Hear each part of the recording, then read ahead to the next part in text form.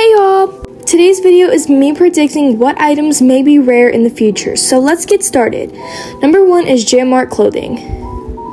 Okay, so basically what I'm thinking is ibex horns. I mean, people really like these. Next is Jamart furniture. Okay, so these bicycles, I remember someone sold one time for $1,000, so I think these are going to be pretty rare if they leave.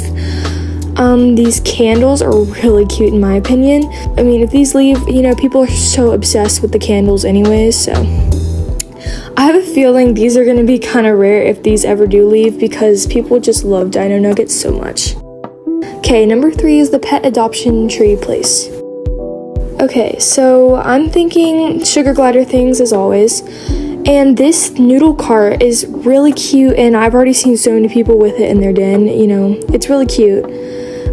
Number 4 is the sapphire shop. So, I'm thinking this weeping willow tree. I saw someone selling it and like being very proud of it, so I'm guessing it's gonna be kind of rare in the future. Definitely this, for sure. This Atlantis thing and the sunshine necklace. I mean, those are both pretty cute. And I think that's it. Thank you so much for watching.